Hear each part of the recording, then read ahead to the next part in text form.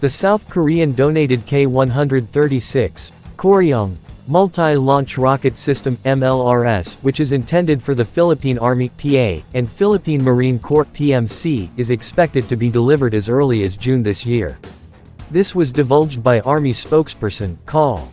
Xerxes Trinidad, when sought for an update on the project on Wednesday. The Philippines will be providing the logistics for its shipment to our country.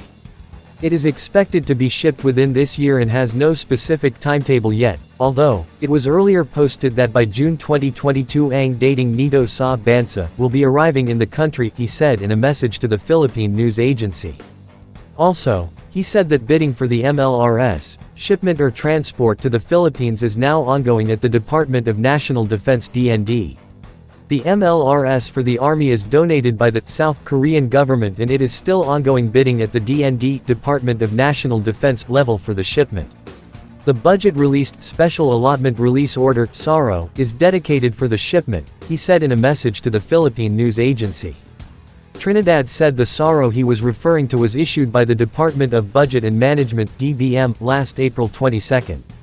It is worth 20,933,680 Philippine pesos and is intended to cover the funding requirement for the transfer and acceptance of the donations to the PA and PMC of the 130mm MLRS under the revised Armed Forces of the Philippines Modernization Program. The South Korean MLRS donation was announced sometime in 2019.